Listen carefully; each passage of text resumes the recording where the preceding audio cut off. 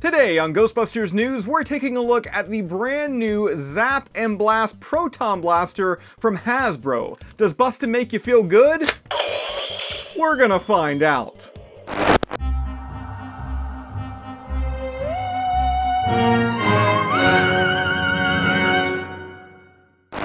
Hey everybody, Jason here from Ghostbusters News, and today we're going to be taking a look at yet another brand new Ghostbusters Frozen Empire toy from Hasbro. But before we light up the Zap and Blast Proton Blaster, previously here on the channel we unboxed the Track and Trap Ecto-1. If you've yet to watch that video, we've got a link to it down below in the description. As well, we're soon going to be tearing into the just-released Kenner Classics Fright features, as well as Hasbro's 5-inch tall figure line that features Ecto Stretch tech. So yeah, if you haven't done so already, be sure to subscribe. Alright, so back to the Zap and Blast Proton Blaster. I just gotta say, I love this proton-fueled, caution stripe clad, and slime splash packaging. You'll see here it does advertise more than 20 supernatural sounds, which do include a number of Easter eggs, so stay tuned for those. Now switching the box around to the back here, it shows that there are 3 different modes of play, which 1 is Call, 2 is Charge, and 3 is Blast.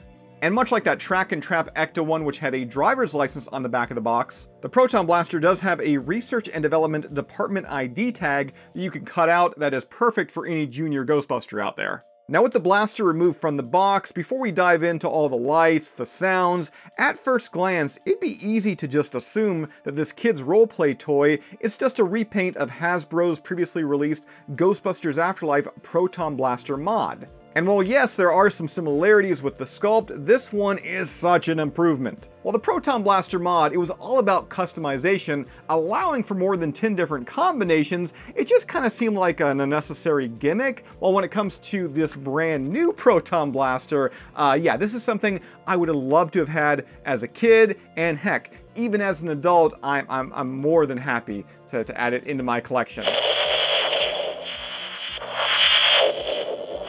So what's different? Well, it's been made to more so match up with what you're going to see on the big screen in Ghostbusters Frozen Empire. Ditching the Kenner blue for black, we also have yellow accents from the heat sink, as well as the returning caution striping. Given that this does not use those mod attachments, we've got new sculpting detail, such as these side discs. The front barrel is now securely attached, and that leads to this new front piece, which has been made to mimic the shroud found on the Frozen Empire throwers. Now getting into functionality, I should start things off by saying there are quite a few buttons on here that don't do anything. I mean, these here, they're just for show. These flick up and down, but yeah, they won't aid in ghost busting. Again, this toy, it has 3 different functions: to call, charge, and then, well, living up to its name, blast. Now to call, all you gotta do is just hit this button found on the top of the wand's box. And after doing so, a couple seconds later, yeah, you're gonna see some lights. You're obviously gonna hear some sounds, kind of like a little beeping noise there, and what is that? We're then told to charge the Proton Blaster, and to do that, just take that front shroud and push it forward. And there's a familiar noise, and check out the light show in here! The combination of this blue and orange, it recreates the look of the Proton stream like perfectly. And then from there, you've got this button. Just press it and hold it down.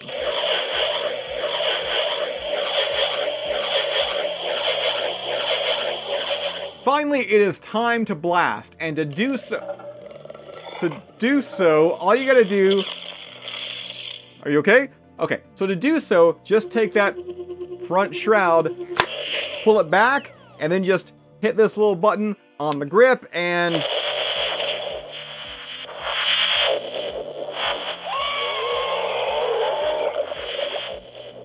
the lights, they extend and they illuminate this translucent proton stream.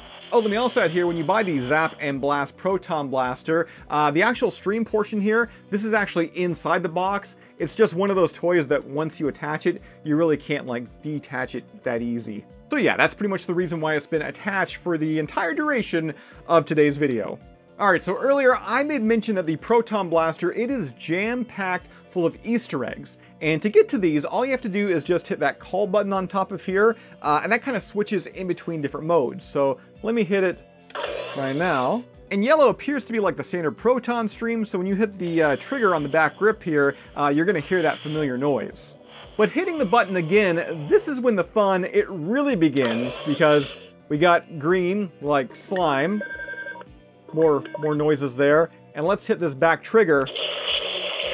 Do you hear that? I mean, I just said slime, and I think I just heard Slimer. That's right, much like that Plasma Series Spengler's Neutrino Wand, this Proton Blaster, it comes with the sounds from the 2009 Ghostbusters the video game.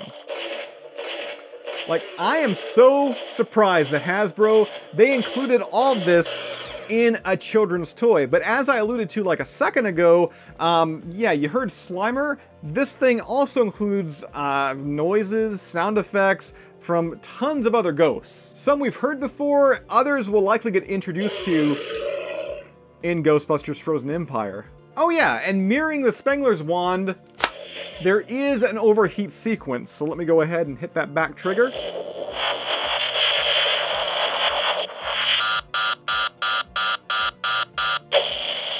Again, for a child's toy, I feel like Hasbro, they went above and beyond. And if you'd like to grab one of these for your collection or for that junior Ghostbusters fan in your life, we do have a purchase link and it's down below in this video's description. With that said, that's all I've got for you for this one. As always, subscribe. If you'd like to join up with Ghostbusters news, check out our Patreon page. A link to that is also down below, and we'll see you right back here next time.